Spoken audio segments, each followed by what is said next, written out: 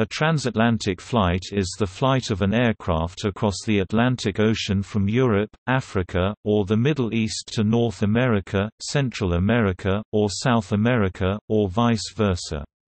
Such flights have been made by fixed-wing aircraft, airships, balloons, and other aircraft. Early aircraft engines did not have the reliability needed for the crossing, nor the power to lift the required fuel. There are difficulties navigating over featureless expanses of water for thousands of miles, and the weather, especially in the North Atlantic, is unpredictable. Since the middle of the 20th century, however, transatlantic flight has become routine, for commercial, military, diplomatic, and other purposes. Experimental flights in balloons, small aircraft, etc. present challenges for transatlantic flyers.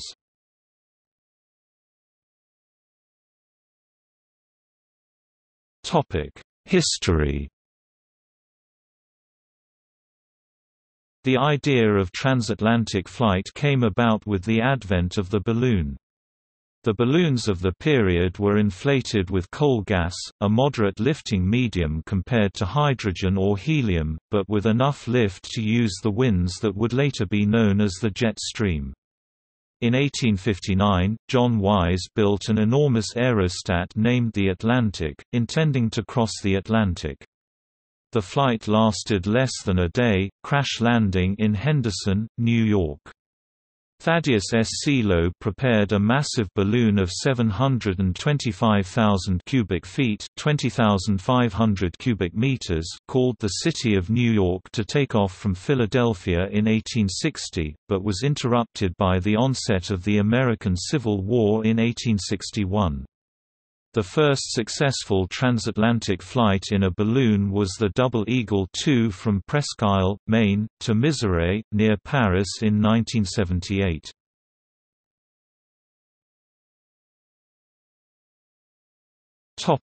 First transatlantic flights.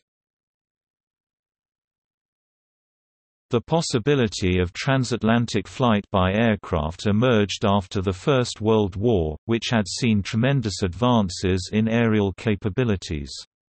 In April 1913, the London newspaper The Daily Mail offered a prize of £10,000 £966,531 in 2018 to the aviator who shall first cross the Atlantic in an aeroplane in flight from any point in the United States of America, Canada or Newfoundland and any point in Great Britain or Ireland in 72 continuous hours. The competition was suspended with the outbreak of war in 1914 but reopened after armistice was declared in 1918. Between 8 and 31 May 1919, the Curtiss seaplane NC-4 made a crossing of the Atlantic flying from the US to Newfoundland, then to the Azores, and on to mainland Portugal and finally the UK. The whole journey took 23 days, with 6 stops along the way. A trail of 53 station ships across the Atlantic gave the aircraft points to navigate by. This flight was not eligible for the Daily Mail Prize since it took more than 72 consecutive hours and also because more than one aircraft was used in the attempt. With the war over, there were 4 teams competing to be the first non-stop across the Atlantic. They were Australian pilot Harry Hawker with observer Kenneth Mackenzie-Grieve in a single-engine Sopwith Atlantic, Frederick Raynham and C.W.F. Morgan in a Martinsyde, the Handley-Page Group, led by Mark Kerr, and the Vickers entry John Alcock and Arthur Whitten Brown. Each group had to ship its aircraft to Newfoundland and make a rough field for the takeoff. Hawker and Mackenzie-Grieve made the first attempt on the 18th of May, but engine failure brought them down in the ocean where they were rescued. Raynham and Morgan also made an attempt on the 18th of May but crashed on takeoff due to the high fuel load. The Handley-Page team was in the final stages of testing its aircraft for the flight in June, but the Vickers Group was ready earlier. During 14 to 15 June 1919, the British aviators Alcock and Brown made the first non-stop transatlantic flight. During the war, Alcock resolved to fly the Atlantic, and after the war he approached the Vickers engineering and aviation firm at Weybridge, which had considered entering its Vickers Vimy IV twin-engine bomber in the competition but had not yet found a pilot. Alcock's enthusiasm impressed Vickers's team, and he was appointed as its pilot. Work began on converting the Vimy for the long flight, replacing its bomb racks with extra petrol tanks.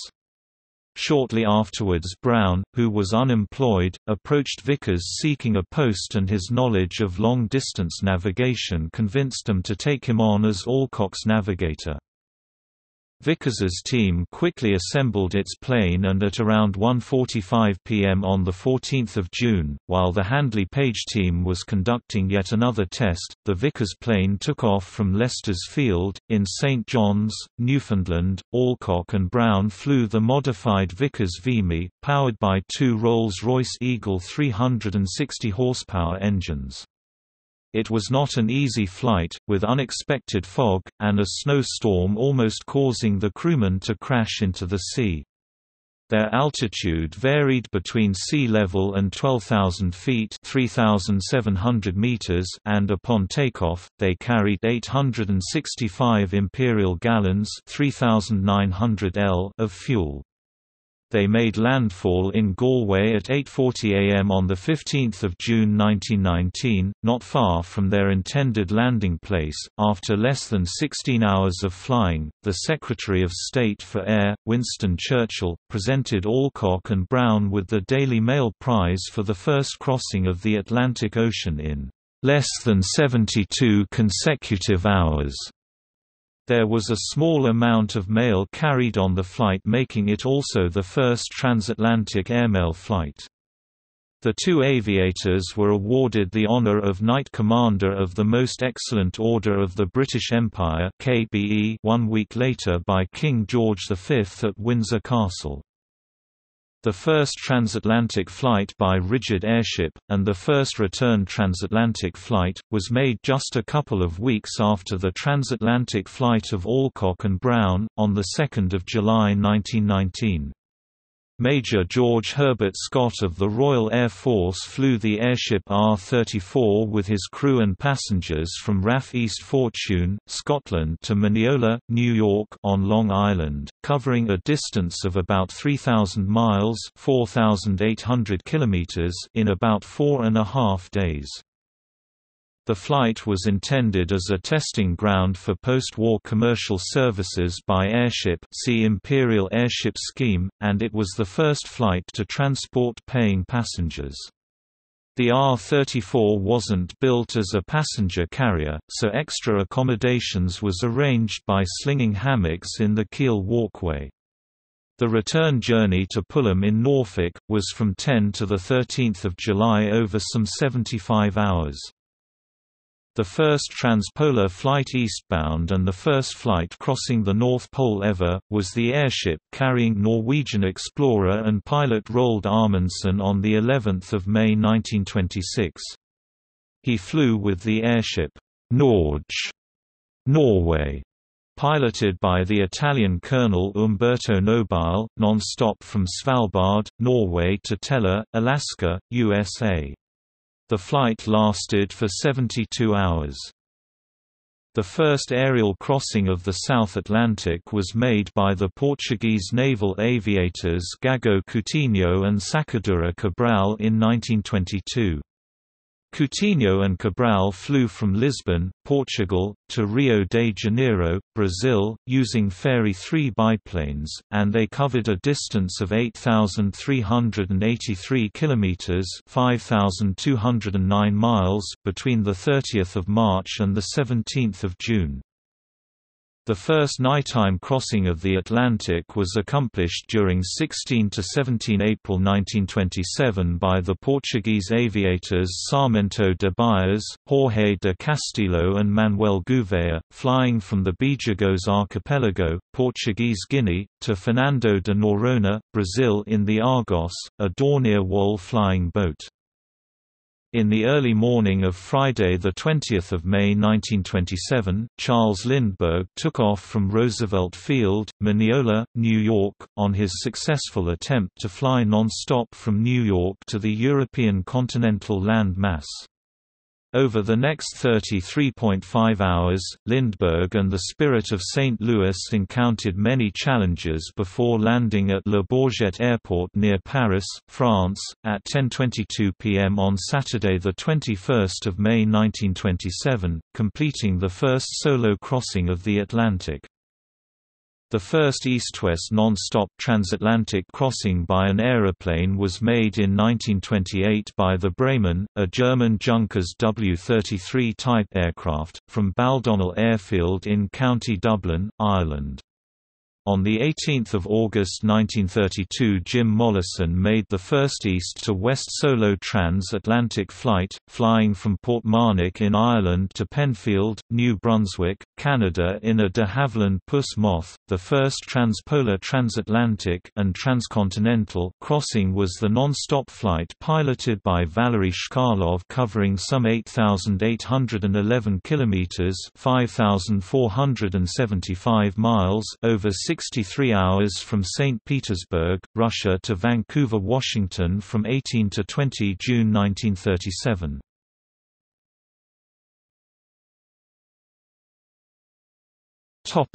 Commercial airship flights. On the 11th of October 1928, Hugo Eckener, commanding the Graf Zeppelin airship as part of DELAG's operations, began the first non-stop transatlantic passenger flights, leaving Friedrichshafen, Germany, at 7:54 on the 11th of October 1928, and arriving at NAS Lakehurst, New Jersey, on the 15th of October. Thereafter, DELAG used the Graf Zeppelin on regular scheduled passenger flights across the North Atlantic, from Frankfurt am Main to Lakehurst. In the summer of 1931 a South Atlantic route was introduced, from Frankfurt and Friedrichshafen to Recife and Rio de Janeiro.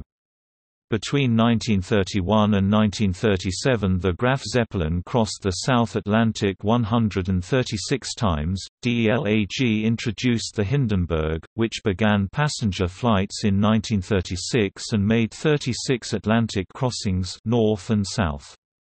The first passenger trip across the North Atlantic left Friedrichshafen on 6 May with 56 crew and 50 passengers, arriving Lakehurst on 9 May. Fare was $400 one way. The 10 westward trips that season took 53 to 78 hours and eastward took 43 to 61 hours. The last eastward trip of the year left Lakehurst on 10 October. The first North Atlantic trip of 1937 ended in the Hindenburg disaster. The British rigid airship R-100 also made a successful return trip from Cardington to Montreal in July–August 1930, in what was intended to be a proving flight for regularly scheduled passenger services. Following the R-101 disaster in October 1930, the British rigid airship programme was abandoned and the R-100 scrapped, leaving DELAG as the sole remaining operator of transatlantic passenger airship flights.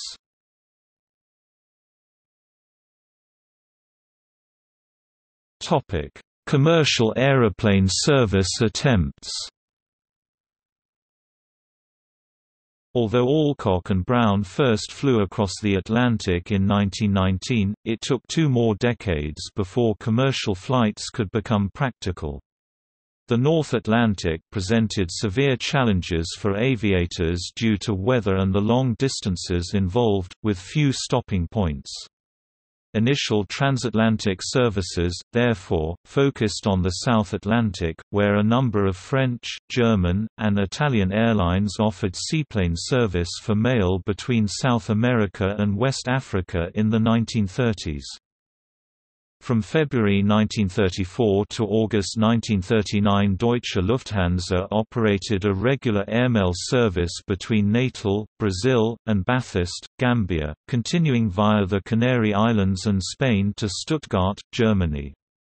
From December 1935, Air France opened a regular weekly airmail route between South America and Africa. German airlines, such as Deutsche Lufthansa, experimented with mail routes over the North Atlantic in the early 1930s, with seaplanes and dirigibles. In the 1930s, a seaplane route was the only practical means of transatlantic air travel, as land-based planes lacked sufficient flying range for the crossing. An agreement between the governments of the US, Britain, Canada, and the Irish Free State in 1935 set aside the Irish town of Foynes, the most westerly port in Ireland, as the terminal for all such services to be established. Imperial Airways had bought the Short Empire seaplane, primarily for use along the Empire routes in Africa and Asia, but began to explore the possibility of using it for transatlantic flights from 1937.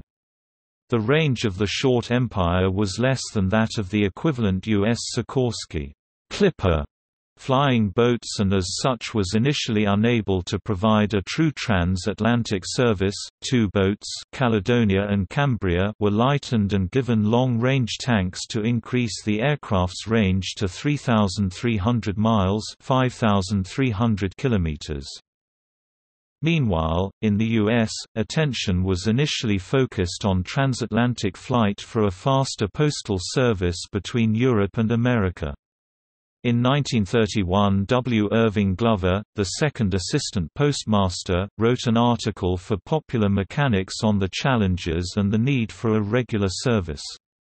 In the 1930s, under the direction of Juan Trippe, Pan American World Airways began to get interested in the feasibility of a transatlantic passenger service using seaplanes.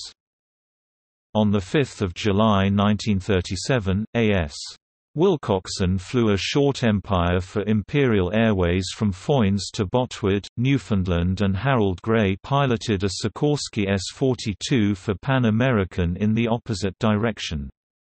Both flights were a success, and both airlines made a series of subsequent proving flights that same year to test out a variety of different weather conditions. Air France also became interested and began experimental flights in 1938, as the Short Empire only had enough range with enlarged fuel tanks at the expense of passenger room. A number of pioneering experiments were done with the aircraft to work around the problem. It was known that aircraft could maintain flight with a greater load than is possible to take off with, so Major Robert H. Mayo, technical general manager at Imperial Airways, proposed mounting a small, long-range seaplane on top of a larger carrier aircraft, using the combined power of both to bring the smaller aircraft to operational height, at which time the two aircraft would separate, the carrier aircraft returning to base while the other flew on to its destination. The Short Mayo Composite Project, co-designed by Mayo and Short's chief designer Arthur Gouge, comprised the Short S.21 Meyer, GADHK, which was a variant of the Short C-class Empire flying boat fitted with a trestle or pylon on the top of the fuselage to support the Short S.20 Mercury, GADHJ. The first successful in-flight separation of the composite was carried out on 6 February 1938, and the first transatlantic flight was made on 21 July 1938 from Foynes to Boucherville. Mercury, piloted by Captain Don Bennett, separated from her carrier at 8 p.m. to continue what was to become the first commercial non-stop east-to-west transatlantic flight by a heavier-than-air machine. This initial journey took 20 hours, 21 minutes at an average ground speed of 144 miles per hour, 232 kilometers per hour. Another technology developed for the purpose of transatlantic commercial flight was aerial refueling. Sir Alan Cobham developed the grappled line looped hose system to stimulate the possibility for long-range transoceanic commercial aircraft flights, and publicly demonstrated it for the first time in 1935. In the system, the receiver aircraft trailed a steel cable which was then grappled by a line shot from the tanker. The line was then drawn back into the tanker where the receiver's cable was connected to the refueling hose. The receiver could then haul back in its cable, bringing the hose to it. Once the hose was connected, the tanker climbed sufficiently above the receiver aircraft to allow the fuel to flow under gravity. Cobham founded Flight Refueling Limited in 1934 and by 1938 had demonstrated the FRL's looped hose system to refuel the short Empire flying boat Cambria from an Armstrong Whitworth or .23. Handley Page Harrows were used in the 1939 trials to aerial refuel the Empire flying boats for regular transatlantic crossings.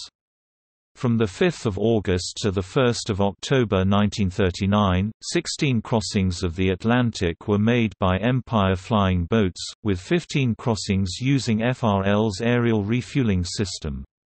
After the 16 crossings, further trials were suspended due to the outbreak of World War II. The short S.26 was built in 1939 as an enlarged short Empire, powered by four 1,400 horsepower (1,044 kilowatts) Bristol Hercules sleeve valve radial engines and designed with the capability of crossing the Atlantic without refueling. It was intended to form the backbone of Imperial Airways Empire services. It could fly 6,000 miles (9,700 kilometers) unburdened, or 150 passengers for a short hop. On 21 July 1939, the first aircraft, GAFCI Golden Hind, was first flown at Rochester by Short's chief test pilot, John Lancaster Parker.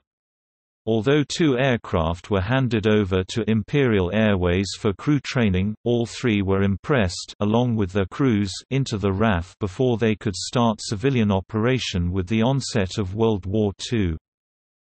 Meanwhile, Pan Am purchased 9 Boeing 314 Clippers in 1939, a long-range flying boat capable of flying the Atlantic.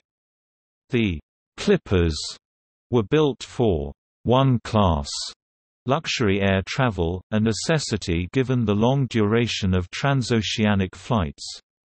The seats could be converted into 36 bunks for overnight accommodation, with a cruising speed of only 188 miles per hour (303 kilometers per hour). The 314s had a lounge and dining area, and the galleys were crewed by chefs from 4-star hotels. Men and women were provided with separate dressing rooms, and white-coated stewards served 5- and 6-course meals with gleaming silver service. The Yankee Clipper's inaugural trip across the Atlantic was on 24 June 1939. Its route was from Southampton to Port Washington, New York, with intermediate stops at Foynes, Ireland, Botwood, Newfoundland, and Shediac, New Brunswick. Its first passenger flight was on 9 July, and this continued until the onset of the Second World War.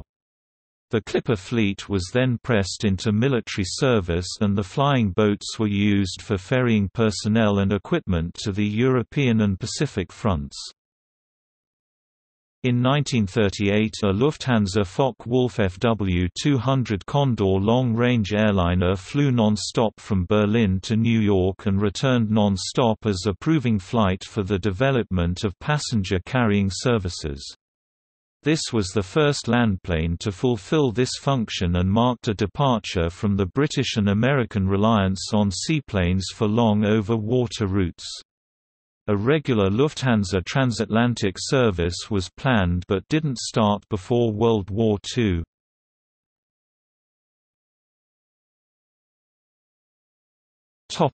Maturation.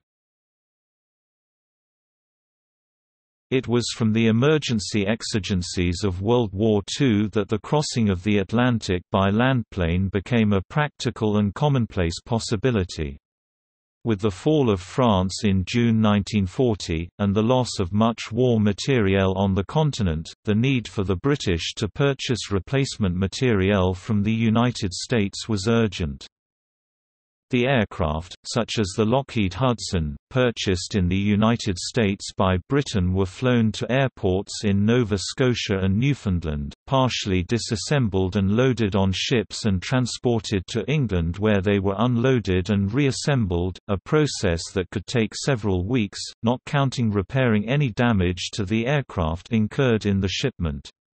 In addition, German U-boats operating in the North Atlantic Ocean were a constant menace to shipping routes in the North Atlantic, making it very hazardous for merchant shipping between Newfoundland and Britain. However, larger aircraft could be flown directly to the UK, and an organisation was set up to manage this using civilian pilots.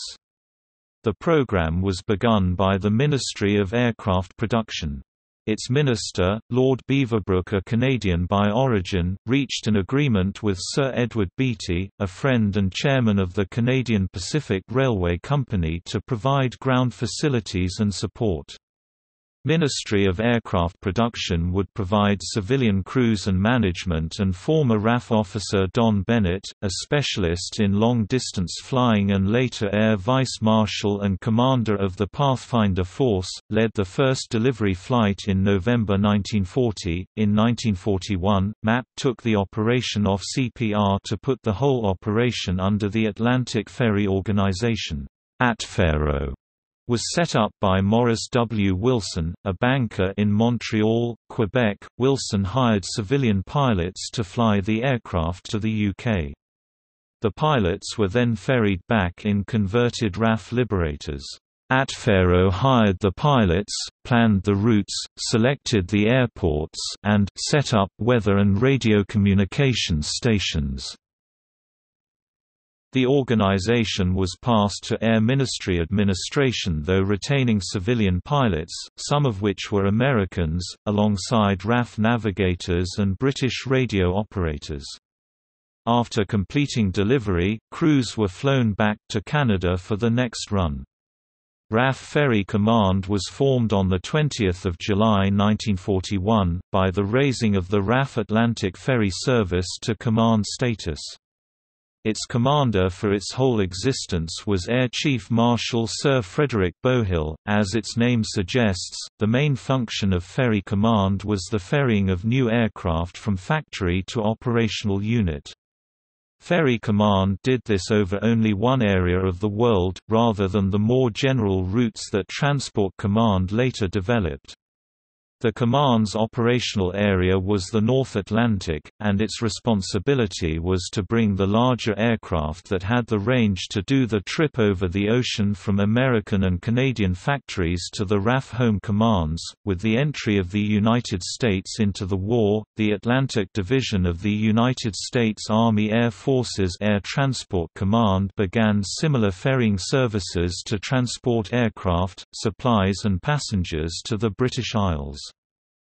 By September 1944, British Overseas Airways Corporation (BOAC), as Imperial Airways had by then become, had made 1,000 transatlantic crossings. After World War II, long runways were available, and North American and European carriers such as Pan Am, TWA, Trans-Canada Airlines (TCA), BOAC, and Air France acquired larger piston airliners that could cross the North Atlantic with stops usually in Gander, Newfoundland and/or Shannon, Ireland.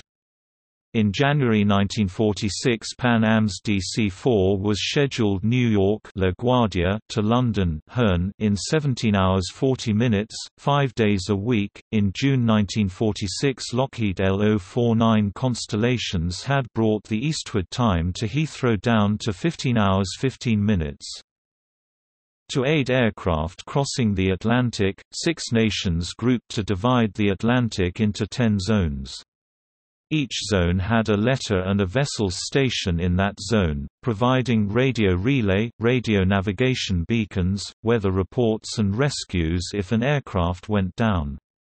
The six nations of the group split the cost of these vessels. The September 1947 ABC Guide shows 27 passenger flights a week west across the North Atlantic to the US and Canada on BOAC and other European airlines, and 151 flights every 2 weeks on Pan Am, AOA, TWA, and TCA, 15 flights a week to the Caribbean and South America, plus 3 a month on Iberia and a Latticor Air 631 six-engine flying boat every 2 weeks to Fort-de-France. In May 1952, BOAC was the first airline to introduce a passenger jet, the de Havilland Comet, into airline service. All Comet 1 aircraft were grounded in April 1954 after 4 Comets crashed, the last 2 being BOAC aircraft at altitude. Later jet airliners, including the larger and longer-range Comet 4, were designed to be fail-safe, in the event of, for example, a skin failure due to cracking. The damage would be localized and not catastrophic. On 4 October 1958, BOAC started transatlantic flights between London Heathrow and New York Idlewild with a Comet 4, and Pan Am followed on 26 October with a Boeing 707 service between New York and Paris. Supersonic flights on the Concorde were offered from 1976 to 2003, from London by British Airways and Paris by Air France to New York and Washington, and back, with flight times of around 3.5 hours one way. Since the loosening of regulations in the 1970s and 1980s, many airlines now compete across the Atlantic.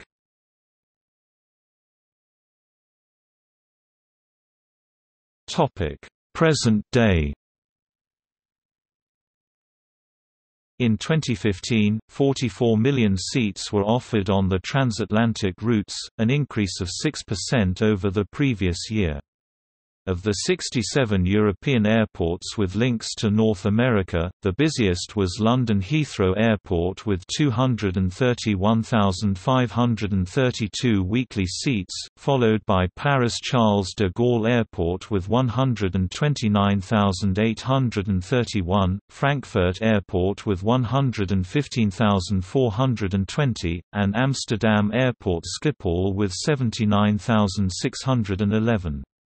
Of the 45 airports in North America, the busiest link to Europe was New York John F. Kennedy International Airport with 198,442 seats, followed by Toronto Pearson International Airport with 90,982, New York Newark Liberty International Airport with 79,107, and Chicago O'Hare International Airport with 75,391 seats. Joint ventures, allowing coordination on prices, schedules, and strategy, control almost 75% of transatlantic capacity. They are parallel to airline alliances. British Airways, Iberia and American Airlines are part of One World. Lufthansa, Air Canada and United Airlines are members of Star Alliance, and Delta Air Lines, Air France, KLM and Alitalia belong to SkyTeam. Low-cost carriers are starting to compete on this market, most importantly Norwegian Air Shuttle, WestJet and WOW Air. A total of 431 non-stop routes between North America and Europe were scheduled for summer 2017, up 84 routes from 347 in 2012, a 24% increase. In 2016, Dr. Paul Williams of the University of Reading published a scientific study showing that transatlantic flight times are expected to change as the North Atlantic jet stream responds to global warming, with eastbound flights speeding up and westbound flights slowing down. In February 2017, Norwegian Air International announced it would start transatlantic flights to the United States from the United Kingdom and Ireland in summer 2017 on behalf of its parent company using the parent's new Boeing 737 MAX aircraft expected to be delivered from May 2017. Norwegian Air performed its first transatlantic flight with a Boeing 737-800 on 16 June 2017 between Edinburgh Airport and Stewart Airport, New York. The first transatlantic flight with a 737 MAX was performed on 15 July 2017, with a MAX 8 named Sir Freddie Laker, between Edinburgh Airport in Scotland and Hartford International Airport in the U.S. state of Connecticut, followed by a second rotation from Edinburgh to Stewart Airport, New York. Long-haul low-cost carriers are emerging on the transatlantic market with 545,000 seats offered over 60 city pairs in September 2017, a 66% growth over 1 year, compared to 652,000 seats over 96 pairs for leisure airlines and 8,798,000 seats over 357 pairs for mainline carriers. LCC seat grew to 7.7% of North Atlantic seats in 2018 from 3.0% in 2016, led by Norwegian with 4.8%, then WOW Air with 1.6% and WestJet with 0.6%, while the three airline alliances' dedicated joint ventures seat share is 72.3%, down from 79.8% in 2015. By July 2018, Norwegian became the largest European airline for New York, carrying 1.67 million passengers over a year, beating British Airways's 1.63 million, while the U.S. major carriers combined transported 26.1 million transatlantic passengers.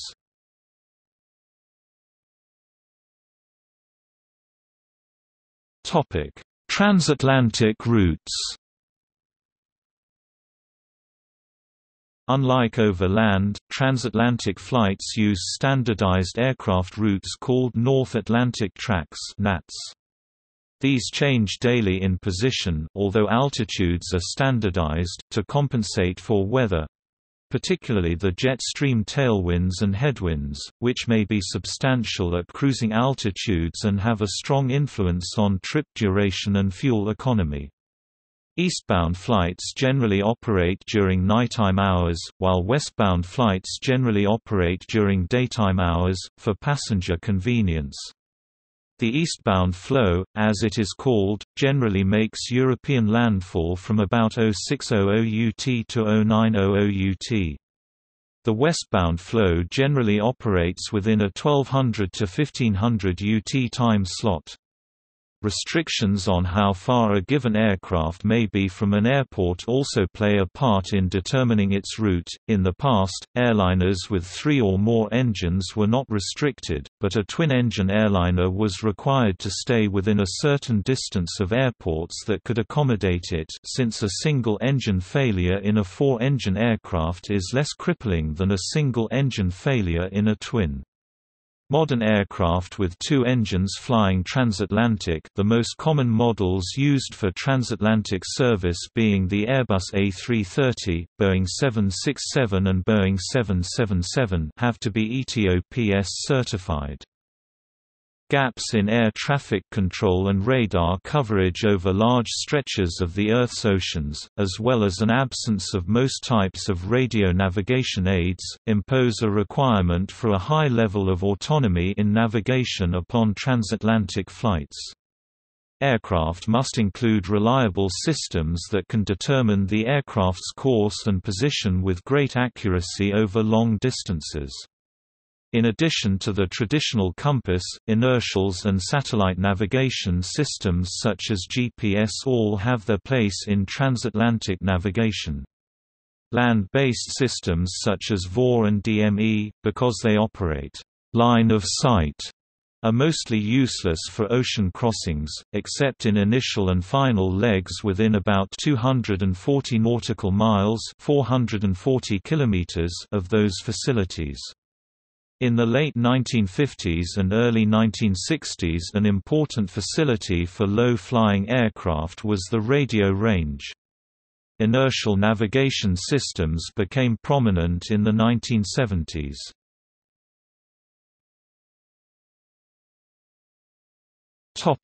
Busiest transatlantic routes. The 20 busiest commercial routes between North America and Europe, traffic traveling in both directions, in 2010 were: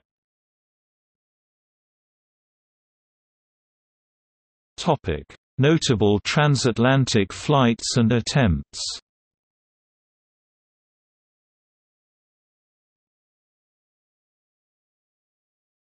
Topic 1910s. Airship America failure. In October 1910, the American journalist Walter Wellman, who had in 1909 attempted to reach the North Pole by balloon, set out for Europe from Atlantic City in a dirigible, America. A storm off Cape Cod sent him off course, and then engine failure forced him to ditch halfway between New York and Bermuda. Wellman, his crew of 5, and the balloon's cat, were rescued by RMS Trent, a passing British ship. The Atlantic bid failed, but the distance covered, about 1,000 statute miles (1,600 kilometers), was at the time a record for a dirigible. First transatlantic flight. On 8–31 May 1919, the U.S. Navy Curtiss NC-4 flying boat under the command of Albert Reed, flew 4,526 statute miles (7,284 kilometers) from Rockaway, New York, to Plymouth, England, via among other stops Trepassey, Newfoundland, Horta and Ponta Delgada, both Azores, and Lisbon, Portugal, in 53 hours 58 minutes, spread over 23 days. The crossing from Newfoundland to the European mainland had taken 10 days 22 hours, with the total time in flight of 26 hours 46 minutes. The longest non-stop leg of the journey, from Trepassey, Newfoundland, to Horta in the Azores, was 1,200 statute miles (1,900 kilometers) and lasted 15 hours 18 minutes. Sopwith Atlantic failure. On 18 May 1919, the Australian Harry Hawker, together with navigator Kenneth Mackenzie Grieve, attempted to become the first to achieve a non-stop flight across the Atlantic Ocean. They set off from Mount Pearl, Newfoundland, in the Sopwith Atlantic biplane. After 14.5 hours of flight, the engine overheated and they were forced to divert towards the shipping lanes. They found a passing freighter, the Danish Mary, established contact and crash-landed ahead of her. Mary's radio was out of order, so that it was not until 6 days later, when the boat reached Scotland, that word was received that they were safe. The wheels from the undercarriage, jettisoned soon after takeoff, were later recovered by local fishermen and are now in the Newfoundland Museum in St. John's. First non-stop transatlantic flight.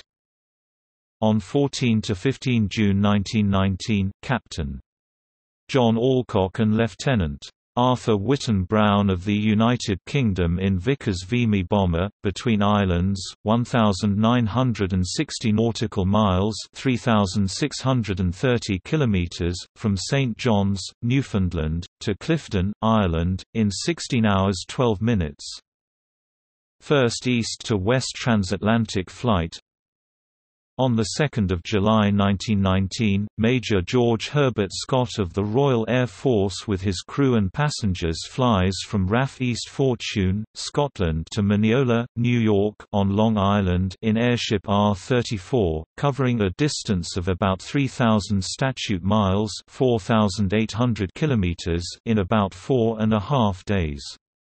R-34 then made the return trip to England, arriving at RNAS Pullum in 75 hours, thus also completing the first double crossing of the Atlantic east-west-east.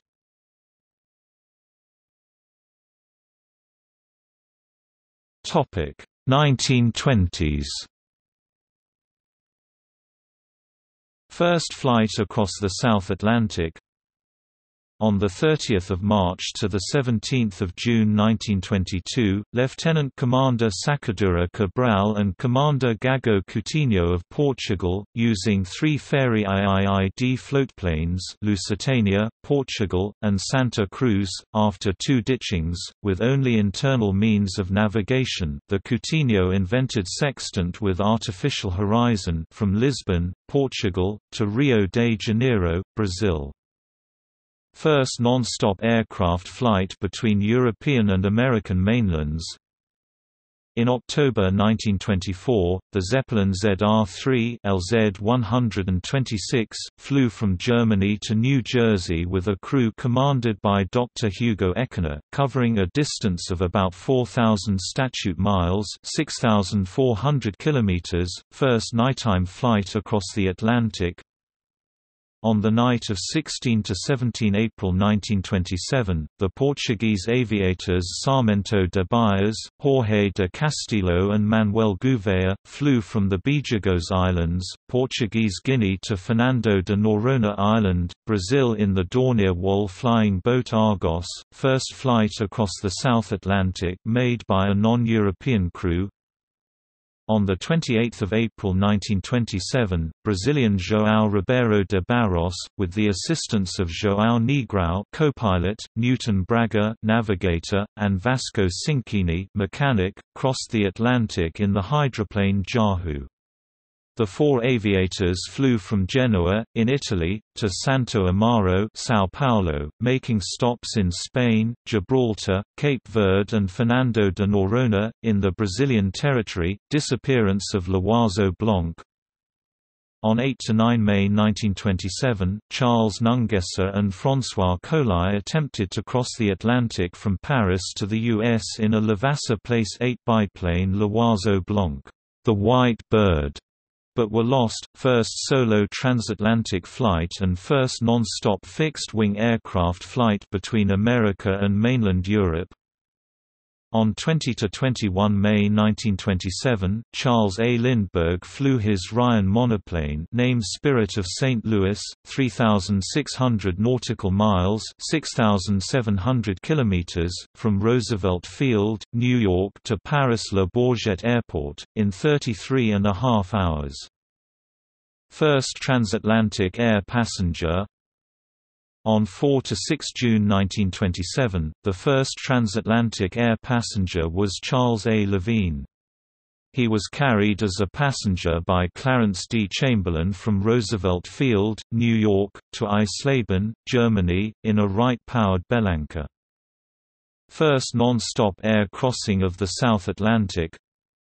On 14–15 October 1927, Dieudonné Costes and Joseph Le Brix, flying a Breguet 19, flew from Senegal to Brazil. First non-stop fixed-wing aircraft westbound flight over the North Atlantic. On 12–13 April 1928, Ehrenfried Günther von Hohenfeld and Captain Hermann Kohl of Germany and COMDR James Fitzmaurice of Ireland, flew a Junkers W-33 monoplane named Bremen, 2,070 statute miles (3,330 kilometers) from Baldonnel near Dublin, Ireland, to Labrador, in 36.5 hours. First crossing of the Atlantic by a woman. On 17–18 June 1928, Amelia Earhart was a passenger on an aircraft piloted by Wilma Stultz. Since most of the flight was on instruments for which Earhart had no training, she did not pilot the aircraft. Interviewed after landing, she said, "Stultz did all the flying, had to. I was just baggage, like a sack of potatoes. Maybe someday I'll try it alone." Notable flight around the world. On 1–8 August 1929, in making the circumnavigation, Dr. Hugo Eckener piloted the LZ-127 Graf Zeppelin across the Atlantic 3 times, from Germany 4,391 statute miles 7,067 kilometers east to west in 4 days from 1 August, return 4,391 statute miles 7,067 kilometers west to east in 2 days from 8 August, after completing the circumnavigation to Lakehurst, a final 4,391 statute miles 7,067 kilometers west to east, landing 4 September, making 3 crossings in 34 days.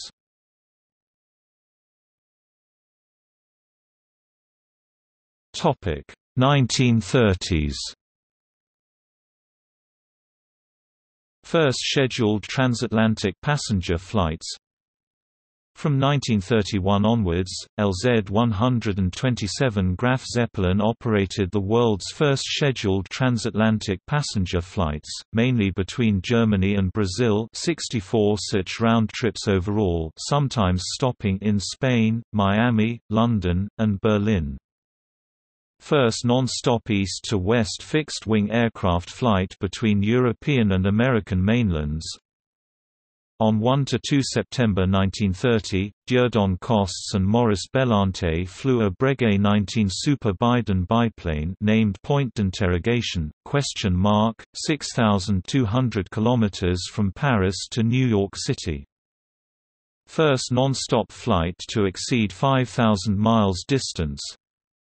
On 28–30 July 1931, Russell Norton Boardman and John Louis Pallando flew a Bellanca Special J300 high-wing monoplane named the Cape Cod from New York City's Floyd Bennett Field to Istanbul in 49 to 20 hours, in completely crossing the North Atlantic and much of the Mediterranean Sea, establishing a straight-line distance record of 5,011.8 miles (8,065.7 kilometers).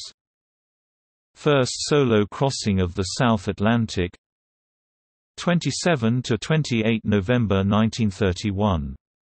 Bert Hinkler flew from Canada to New York, then via the West Indies, Venezuela, Guyana, Brazil and the South Atlantic to Great Britain in a de Havilland Puss Moth. First solo crossing of the Atlantic by a woman. On 20 May 1932, Amelia Earhart set off from Harbour Grace, Newfoundland, intending to fly to Paris in her single-engine Lockheed Vega 5B to emulate Charles Lindbergh's solo flight. After encountering storms and a burnt exhaust pipe, Earhart landed in a pasture at Culmore, north of Derry, Northern Ireland, ending a flight lasting 14 hours 56 minutes. First solo westbound crossing of the Atlantic. On 18 to 19 August 1932, Jim Mollison, flying a de Havilland Puss Moth, flew from Dublin to New Brunswick. Lightest empty weight aircraft that crossed the Atlantic. On 7 to 8 May 1933, Stanislaw Skarżynski made a solo flight across the South Atlantic, covering 3,582 kilometers (2,226 miles) in a RWD-5 bis, empty weight below 450 kilograms (990 pounds). If considering the total takeoff weight as per FI records, then there is a longer distance Atlantic crossing. The distance world record holder, Piper PA-24 Comanche in this class, 1,000 to 1,750 kg. FI. Mass flight. Notable mass transatlantic flight. On 1 to 15 July 1933, General Italo Balbo of Italy led 24 Savoia Marchetti S-55X seaplanes 6,100 statute miles (9,800 kilometers) in a flight from Orbetello, Italy, to the Century of Progress International Exposition Chicago, Illinois, in 47 hours 52 minutes. The flight made 6 intermediate stops. Previously, Balbo had led a flight of 12 flying boats from Rome to Rio de Janeiro, Brazil, in December 1930 to January 1931, taking nearly a month. First solo westbound crossing of the Atlantic by a woman and first person to solo westbound from England. On 4–5 September 1936, Beryl Markham, flying a Percival Vega Gull from Abingdon, England, intended to fly to New York, but was forced down at Cape Breton Island, Nova Scotia, due to icing of fuel tank vents. First transatlantic passenger service on heavier-than-air aircraft. On 24 June 1939, Pan American inaugurated transatlantic passenger service between New York and Marseille, France, using Boeing 314 flying boats. On 8 July 1939, a service began between New York and Southampton as well. A single fare was $375. Scheduled landplane flights started in October 1945.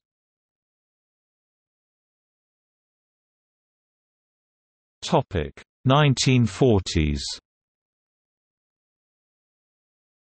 First transatlantic flight of non-rigid airships.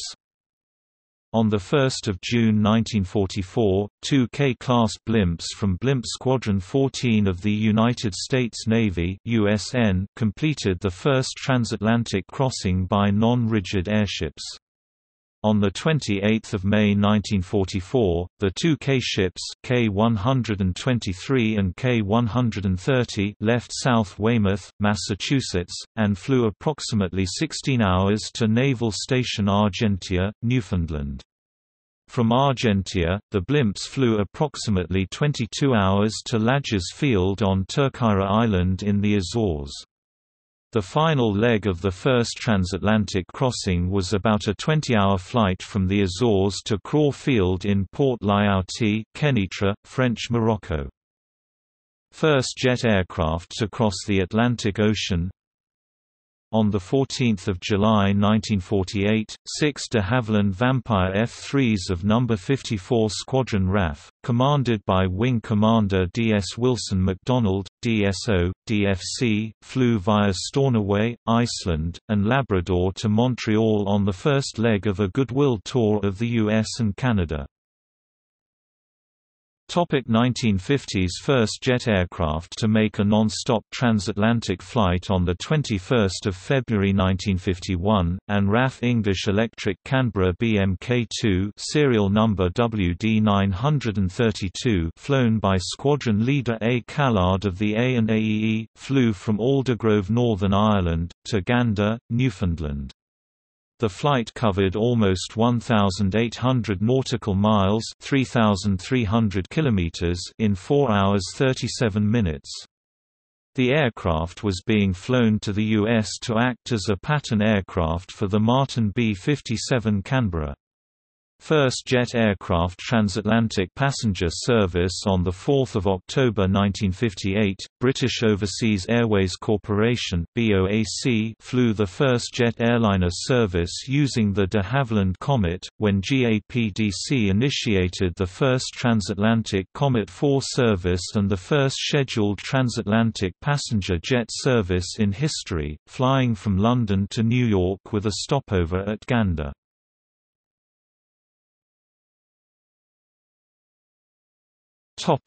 1970s.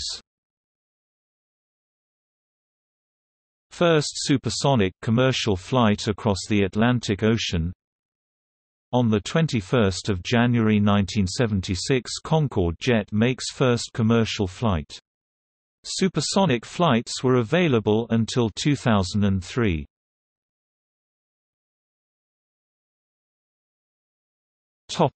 1980s. First solo crossing by helicopter. Dick Smith, Bell Jetranger 3, August 1982.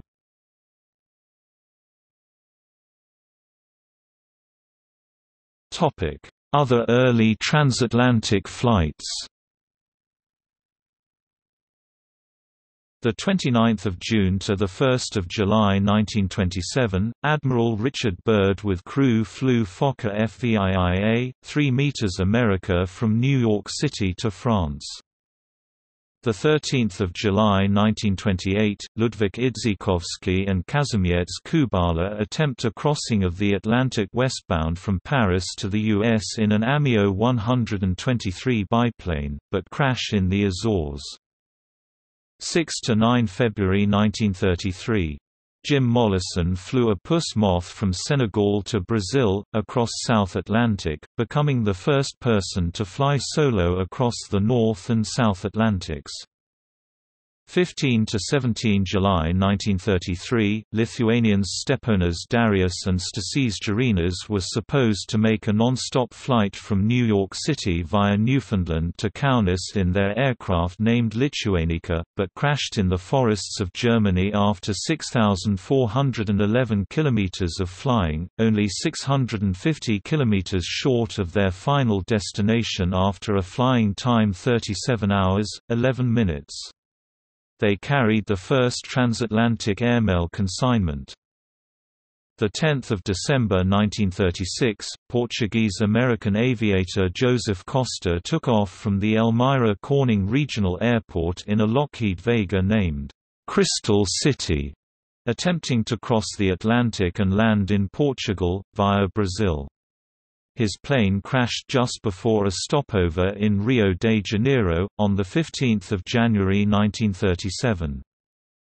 5 July 1937, Captain Harold Gray of Pan Am flew from Botwood, Newfoundland to Foynes, Ireland, in a Sikorsky S-42 flying boat as part of the first transatlantic commercial passenger test flights. On 6 July 1937, Captain Arthur Wilcoxon of Imperial Airways flew from Foynes to Botwood, in a short Empire-class flying boat named Caledonia. 21 July 1938, the short Mercury flew from Foynes, on the west coast of Ireland, to Boucherville, Montreal, Quebec, Canada, a flight of 2,930 statute miles 4,720 kilometers. The short Maya, flown by Captain A.S. Wilcoxon, took off carrying Mercury, piloted by Captain, later Air Vice Marshal Don Bennett. Mercury separated from the carrier aircraft to continue what was to become the first commercial non-stop east-to-west transatlantic flight by a heavier-than-air machine. This initial journey took 20 hours 21 minutes at an average ground speed of 144 miles per hour, 232 kilometers per hour. 10 August 1938, the first non-stop flight from Berlin to New York was with a Focke-Wulf FW-200 that flew Starken to Floyd Bennett in 24 hours, 56 minutes and did the return flight 3 days later in 19 hours, 47 minutes.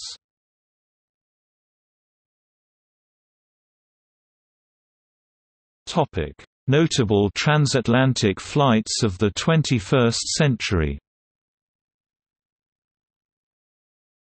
2 May 2002, Lindbergh's grandson, Eric Lindbergh, celebrated the 75th anniversary of the pioneering 1927 flight of the Spirit of St. Louis by duplicating the journey in a single-engine, two-seat Lancair Columbia 200. The younger Lindbergh's solo flight from Republic Airport on Long Island, to Le Bourget Airport in Paris was completed in 17 hours and 7 minutes, or just a little more than half the time of his grandfather's 33.5-hour original flight. 22–23 September 2011, Mike Blythe and Gene Dassonville flew a Sling 4 prototype light sport aircraft, registration ZU-TAV, non-stop from Cabo Frio International Airport, Brazil to Cape Town International Airport, South Africa, a distance of 6,222 kilometers, in 27 hours. The crew set course for co-ordinates 34 degrees south 31 degrees west to take advantage of the westerly winds and at the turning point proceeded in an easterly direction, roughly following the 35 degrees south parallel. This took them within 140 kilometers north of the most remote inhabited island in the world, Tristan da Cunha. The Cabo Frio, Cape Town leg was part of an around-the-world flight.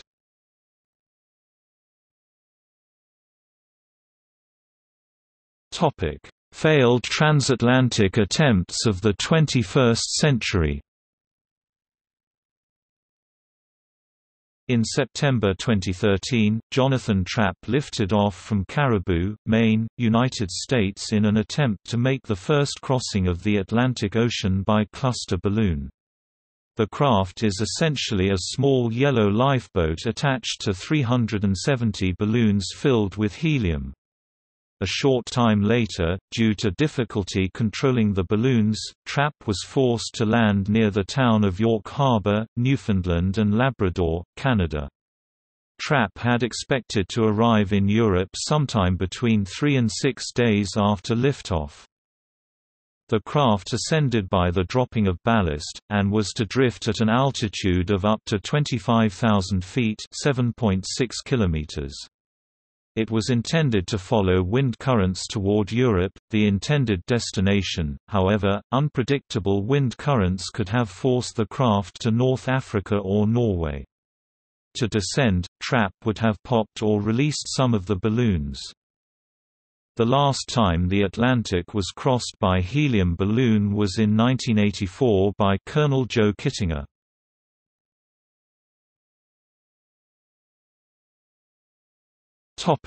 Records. The fastest transatlantic flight was done by a Lockheed SR-71 Blackbird in 1 hour 56 minutes in 1974. The fastest time for an airliner is 2 hours 53 minutes by the Concorde in 1996. The fastest time for a subsonic airliner is 5 hours 1 minute in a Vickers VC-10, however a Boeing 787 did the flight in 5 hours 13 minutes but over a longer distance in 2018.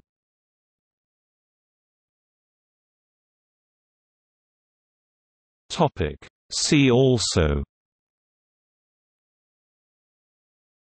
Transatlantic crossing, Transatlantic communications cable, Transatlantic relations, Transatlantic tunnel.